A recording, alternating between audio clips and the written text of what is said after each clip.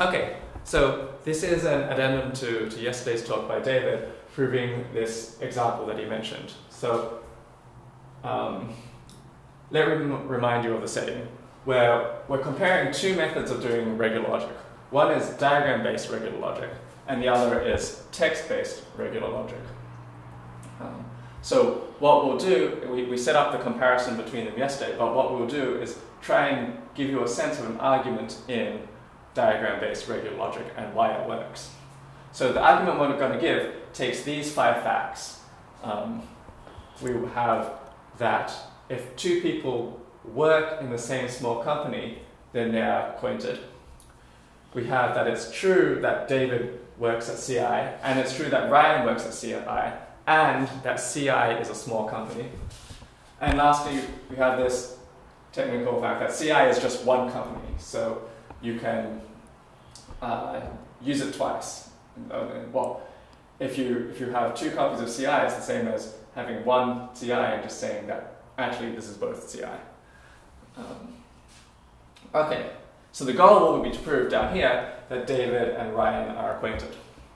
And just so you can see how this compares to the text-based formalism, we've written the comparison text statements in orange here.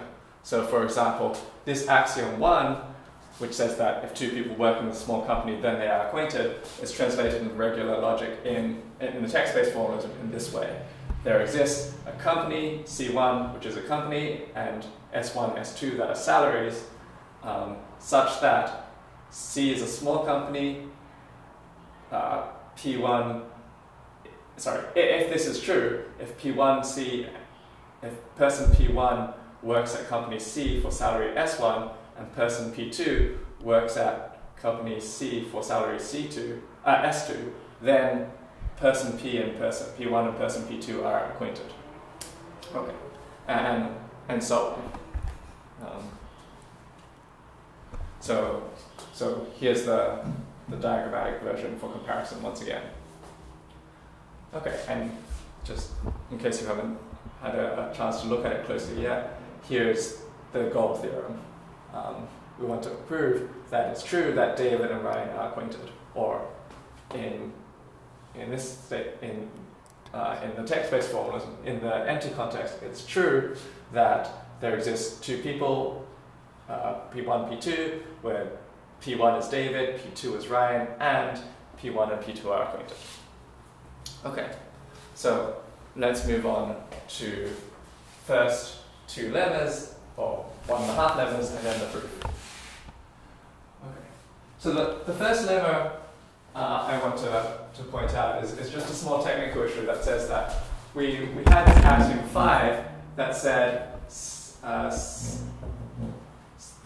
basically these 2 arrows can be combined. We call this individuality for CI.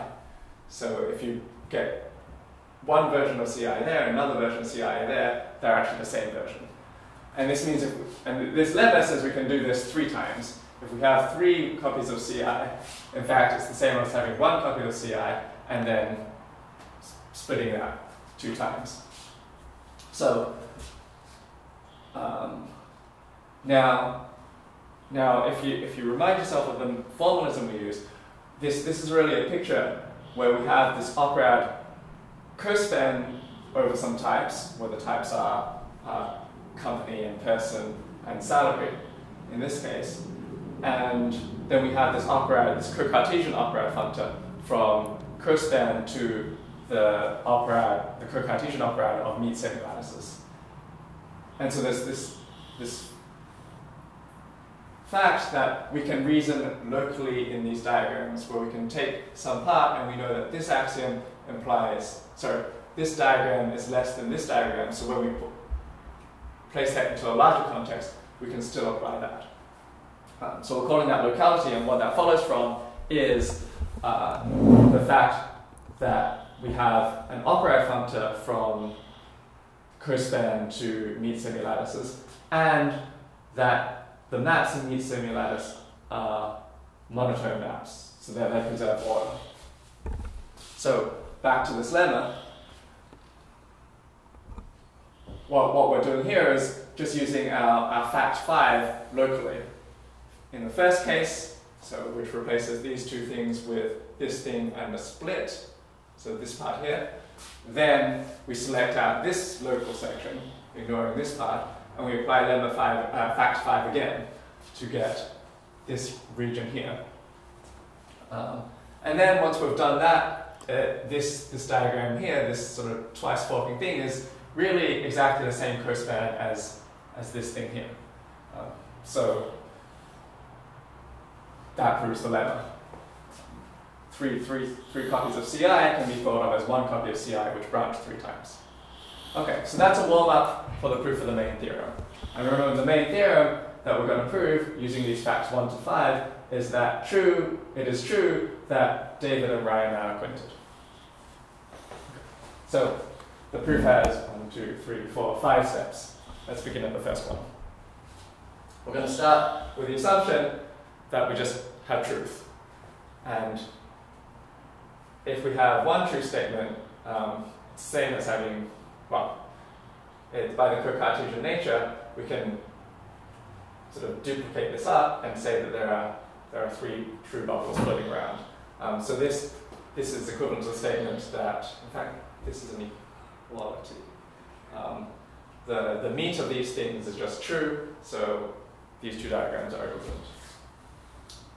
Now, we're going to use facts 2, 3, and 4 locally on this diagram here. So fact 1 says that it is true that David works at CI for some salary. So we can replace this true value here with that statement, and so on. It is also true that Ryan works at CI for some salary. And it is also true that CI is a small company. So this diagram applies to this diagram. So they're disconnected, right? Everything's disconnected in that picture there. Right. These are 3 separate facts. Okay. So next, we're going to apply our lemma to this thing, because we see 3 copies of CI floating around. And we know that because CI just represents one company, if I'm saying that this is CI and this is CI and this is CI, and we're taking the same instance of CI. So doing that, and using this locality fact again, we can replace those 3 copies with one branching copy of CI. So we're now here.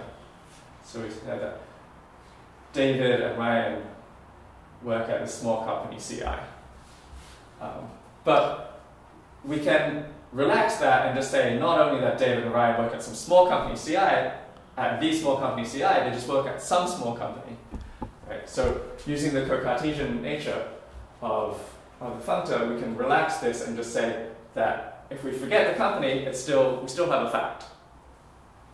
So this just says this again, this is David and Ryan both work at some small company.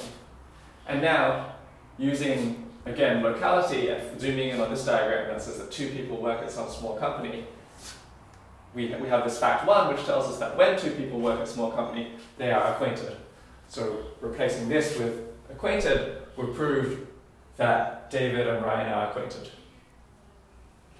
And this completes the proof of our goal theorem.